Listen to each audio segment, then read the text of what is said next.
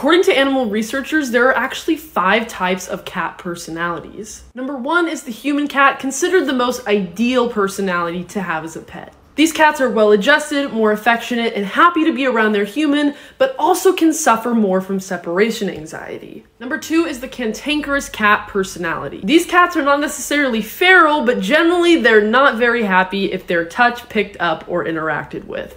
Number 3 is the hunter cat. The closest to being a feral cat of all the personality types, and spend most of their time sneaking up on things and looking for a meal, and haven't quite seemed to grasp the fact that all their meals are going to come free from you.